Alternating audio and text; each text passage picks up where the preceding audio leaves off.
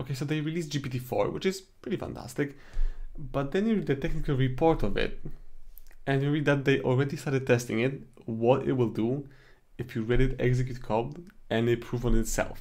Sounds kind of familiar.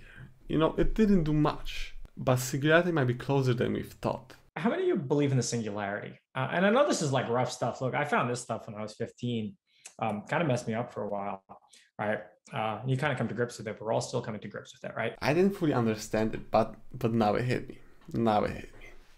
Do we understand how big of a reality check is coming for everyone? Studying at my university already felt like we're stuck in 2010, but now it feels more meaningless than ever. You know, it reminds me of Senku from Dr. Stone saying this is exhilarating after every major technical advancement. So this is exciting, but nobody's ready for this. Nobody.